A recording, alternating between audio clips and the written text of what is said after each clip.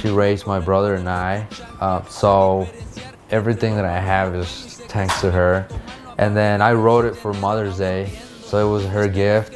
His gift to his mother, a song just for her, that is now helping him pursue his own gift. But I'm concentrating more in hip-hop.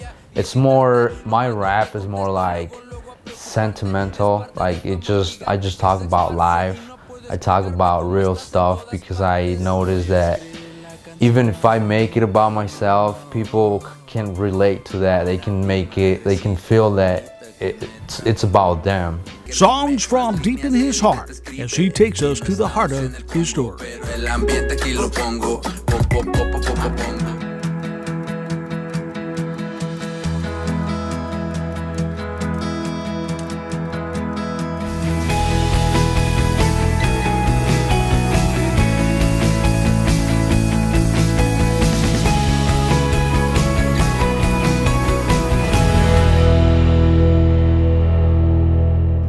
María, para mí has luchado más duro que el santo contra las momias. Gracias. Diego Raya has always been a dreamer. Born without much in Mexico, dreams and family were about all he had. His hopes to be a soccer player were sidelined, too expensive to get from his town to the city for practice. But he had other dreams, and his mother would help him get there. So my day job has been a plumber, and What's your dream job? My dream job is to become a professional artist. So first off, how did you get into plumbing? What got you into that? So I went to MTI. I actually did HVAC first, so I was a service technician. And then I decided, after I was done with that, I decided to apply at Peterson Plumbing and Heating, and then they gave me an opportunity as a plumber.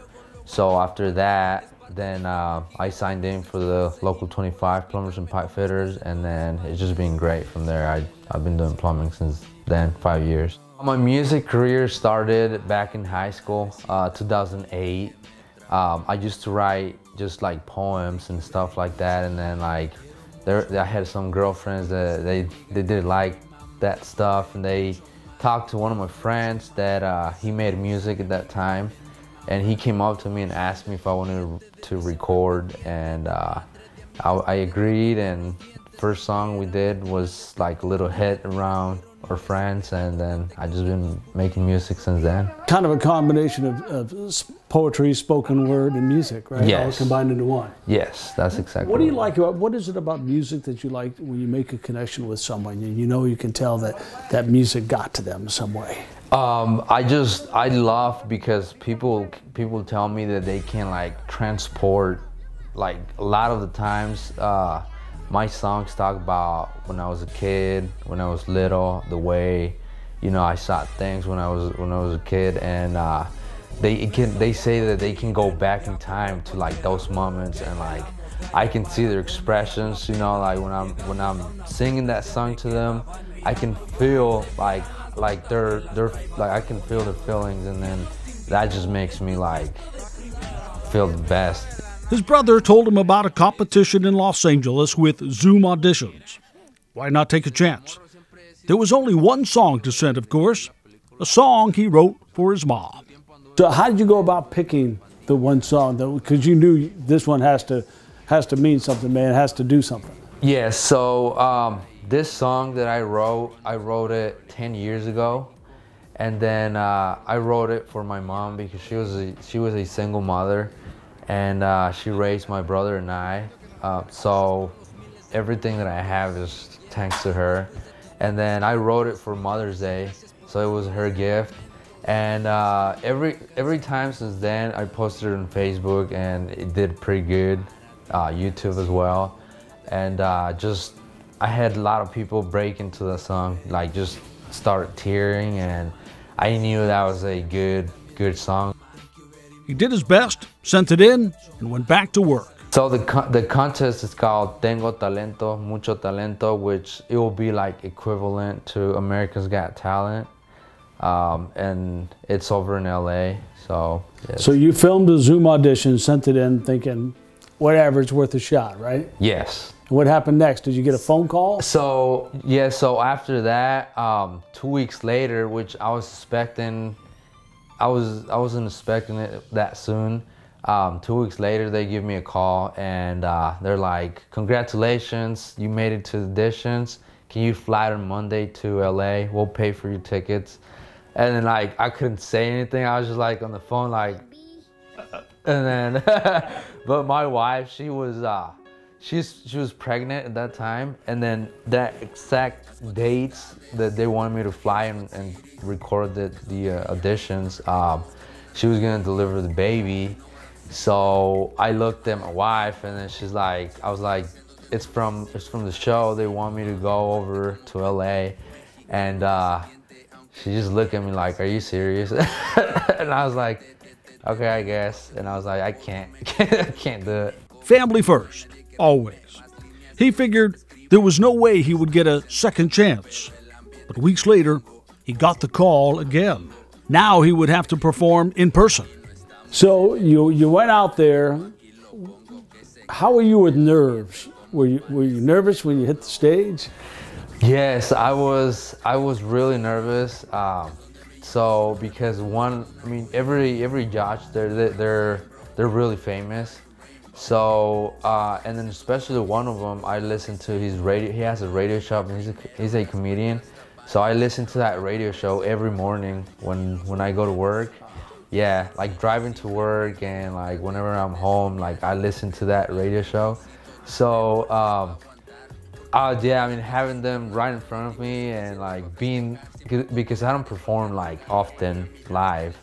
So that was just a mix of everything. Like, yeah, I was just insecure and like, it was just, the only shot that I had. And so, yeah, I was pretty nervous. All right, so talking about being nervous, I'm gonna share one with you real quick.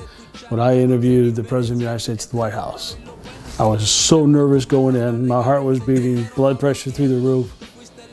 And then the second I started, I went to my zone. Did you do that? Yes. Okay. Yeah. So I was gonna talk about that. Like I was shaking, and they were asking me questions, and like I was just shaking. But calmed by the person who has always been able to calm him since he was a little boy. The same person the song is about. As soon as I started performing, I went into my zone, and like I just the way I felt that it was just like playing, like doing play in my brain, and like I just let it happen. After the song, he stood up and he like clapped, and like his face, like you can see on the video, it's on YouTube and Facebook everywhere. You can see like when he was listening to the song, he just like kind of like wanted to cry. And he's like, "Yeah, that got me like deep." And every one of the judges was like, "Yeah, that was amazing." And I've been reading the comments, and the people was like, "Oh my God, like that took me back to when I was little." Like literally, I felt like it was wrote for me. So a lot of the people say the same stuff, and that's the one that gave me the pass to the semifinals. Wow. So the fact that you can take humble upbringings, right, tough things in life that happen to you, you can dig down into that now, and you know how to use that to produce something that can touch the lives of others and hopefully get you to the next round. Yes, exactly. Surprising even himself, he won, inspiring so many others rooting for him then and even more now. Preparing a new song, one about growing up on a dirt floor in a small home with big dreams. Whenever somebody does something different, something big, people's like, "Oh my God, he's from the Quad Cities." Like they can't believe it. The person is from there. I'm telling you, because I've seen stuff happening with other artists and stuff like that, and I'm just, you don't know the person, but it just makes you feel like really proud. And then Mexico is the same thing. It's like small town, and then like for something like this to happen, people's like, "Oh my God," like. And I got a lot of messages saying the exact same thing. They're like, "I don't know you, but I love your music now, and like I feel really proud." And yeah, so. And if some little boy or girl is sitting on a floor, a dirt floor in Mexico, and hears your music and you touch their lives and identify with them, how cool is that? Oh, well, I mean, yeah, that's just amazing. It just gives me the chills thinking about that, really. I can't stop. If there's a time, it's like now. I need to keep on going on this, and hopefully, yeah, I can make my dreams come true. Make sure to follow Diego's journey on Facebook, Instagram, and YouTube now. Raya Blue Marlboro. Check it out. For more stories, please subscribe, tell a friend, and share these stories.